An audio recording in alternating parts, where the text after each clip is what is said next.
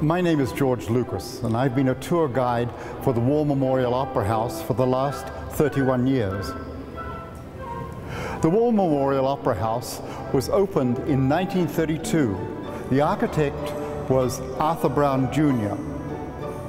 The Opera House, with City Hall and the Veterans Buildings, makes up the largest collection of Beaux-Arts buildings in any central city in America. The architects used people who had been here originally for the Panama Pacific Exposition in 1915, and that is where the San Francisco Ballet's Nutcracker is set. Many special events took place here.